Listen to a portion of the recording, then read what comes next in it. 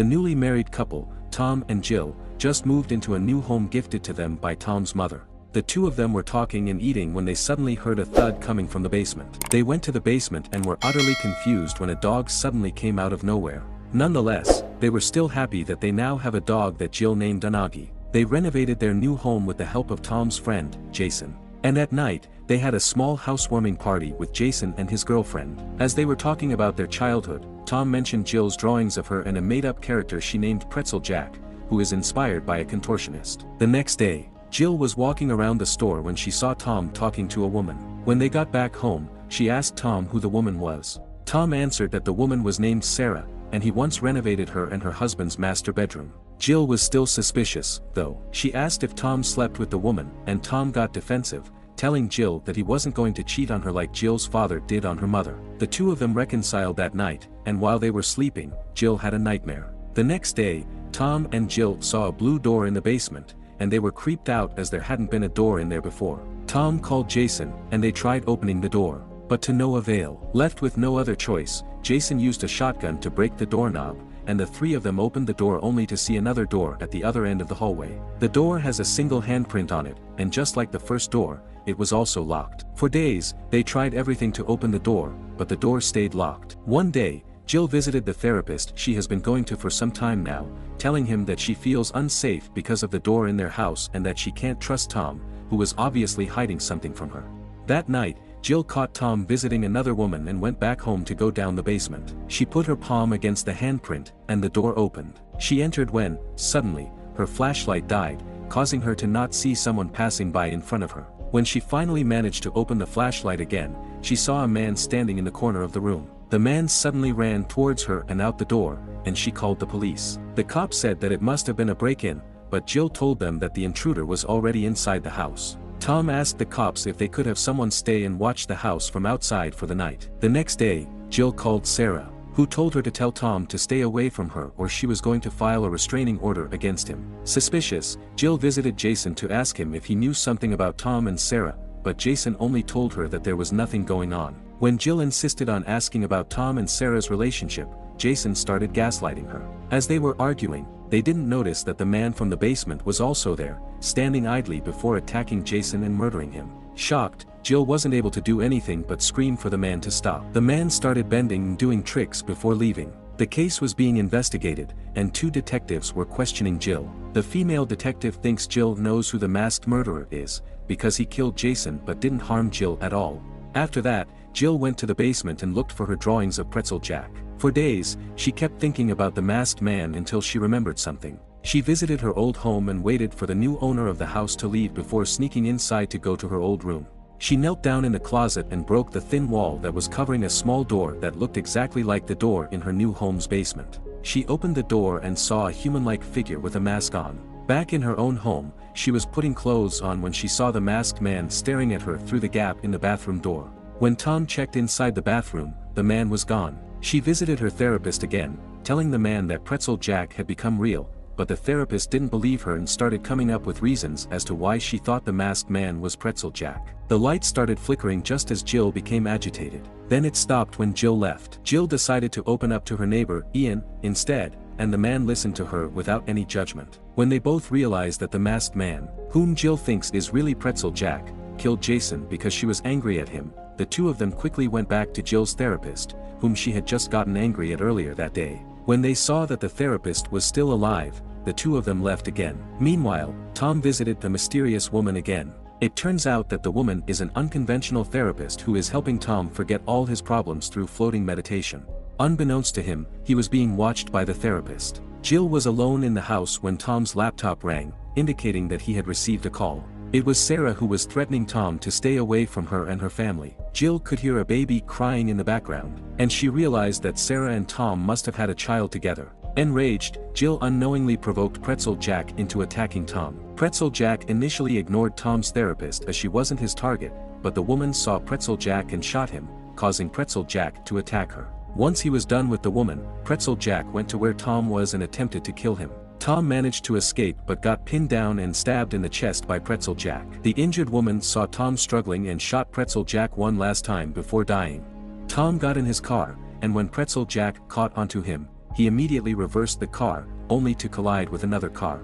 Pretzel Jack saw what happened and walked away while Tom was brought to the hospital. After hearing about what happened, Ian drove the worried Jill to the hospital. In Tom's room, Jill asked her husband why he hadn't told her about him going to therapy. Tom didn't answer, and the two detectives came to question them again. They showed the footage of Pretzel Jack attacking Tom, and Tom mentioned Jill's drawings of Pretzel Jack, stating that the man must have made himself look like Pretzel Jack when he saw Jill's drawings in the basement. The detectives wondered why Pretzel Jack killed Jason, tried to kill Tom, but never even did anything that could potentially harm Jill. Tom and Jill went back home, and the latter told her husband the truth about Pretzel Jack. She stated that Pretzel Jack just wanted to protect her from anything painful, and she admitted that Pretzel Jack first became real when her father left. She then showed him Pretzel Jack's body from back then, but Tom was having a hard time believing it. He asked why Pretzel Jack was mad at him, and Jill demanded that he tell her the truth about the baby. Tom finally admitted that Sarah was his ex, whom he found out was pregnant when he was already with Jill. Sarah's husband thinks the baby is his,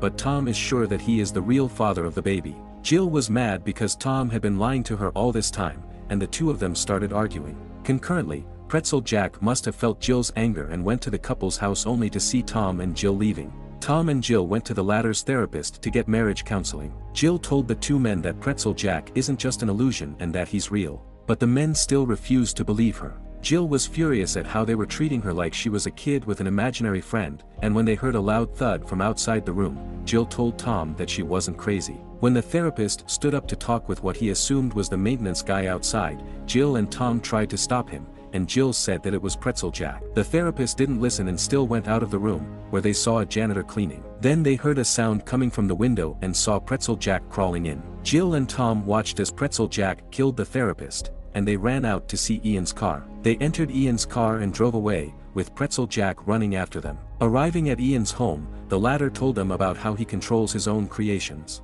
Just like Jill with Pretzel Jack, Ian also has his own imaginary friend he calls Tall Boy. But unlike Jill, Ian has long accepted his ability to make his imaginary friends real and knows how to control his creations.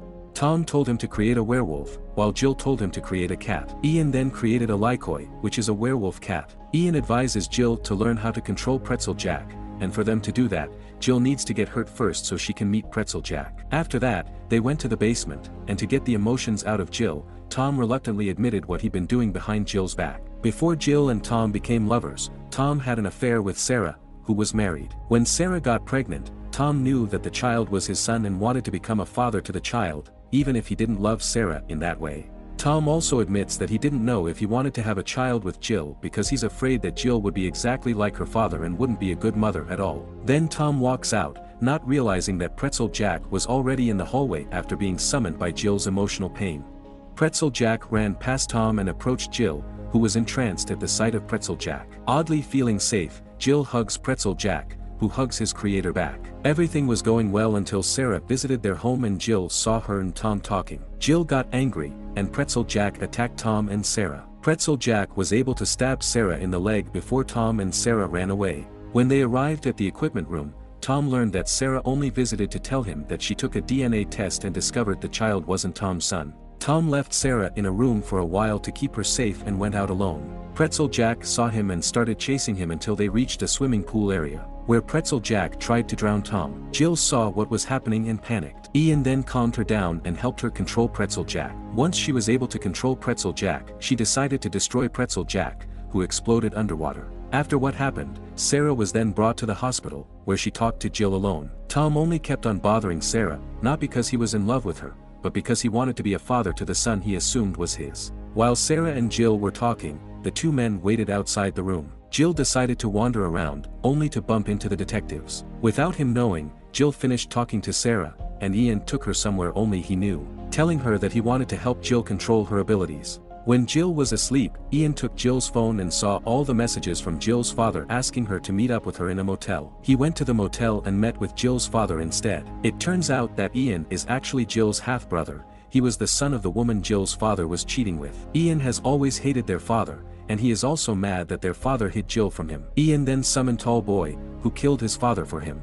They cleaned up the body and left the motel, not realizing that Tom saw him leaving the motel. Tom got a call from Jill's father because the latter couldn't get a hold of her, so Tom decided to go to the motel on behalf of Jill, only to find Ian leaving the motel. When he entered the room, he was confused because he didn't see Jill's father anywhere. The next day, Ian started training Jill how to control her abilities. When she failed, Ian assured her that it was alright, and he suddenly admitted that Anagi, Jill's dog, was actually just an imaginary dog that he created as a gift for Jill. Meanwhile, Tom realized the same thing when he saw another dog that looked exactly like Anagi. He followed the dog to Ian's house, and he went to the basement. He looked into the boxes and saw a bunch of Jill's pictures from when she was still young. Jill was standing outside the house when she suddenly felt like she was being watched. She could hear a low growl, and she followed where it was coming from. She entered the house and saw a closet. She opened it and sighed in relief when she saw that it was just filled with a bunch of random stuff. But then she saw a pug doll that looked exactly like the one she lost when she was a kid,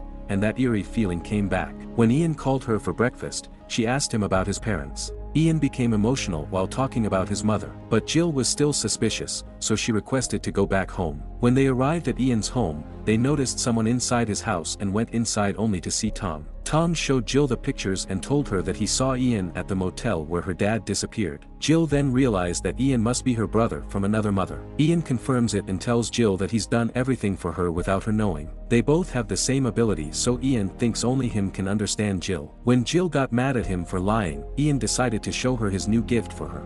They went to the garage, where Tom and Jill saw her father getting eaten by a bunch of pugs. Ian let Jill call the cops for murders, and he willingly confessed that he was the masked murderer. He was arrested by the two detectives, and on their way to the police station, a school bus stopped in front of them. That's when Tall Boy came to kill the detectives and help Ian. Meanwhile, Tom and Jill were spending some time together when Jill accidentally created a baby that had no arms or legs. Creeped out, Ian refused to hold the baby, which upset Jill, who told him to leave her alone for a while. Tom went out of the house and saw a bloody Ian standing there. Tall Boy killed the cop that was still in Ian's house. And Ian created a door on Tom's front door, revealing a red-hooded woman. Tom was then knocked out and kidnapped by Ian.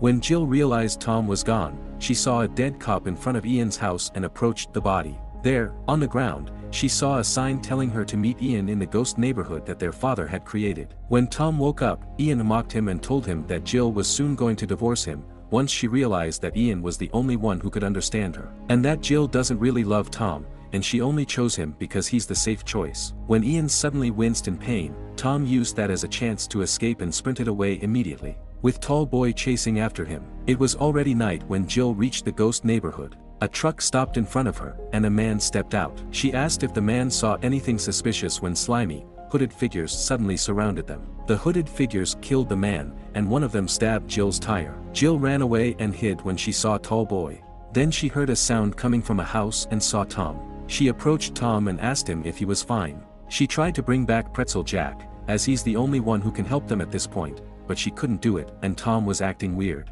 When Jill failed, Tom told her it was fine and kissed her. Jill gripped Tom's hand, and a white fluid was seen oozing out of his hand. Jill realized that it wasn't Tom she was speaking to, but just another creation Ian was controlling so he could feel Jill.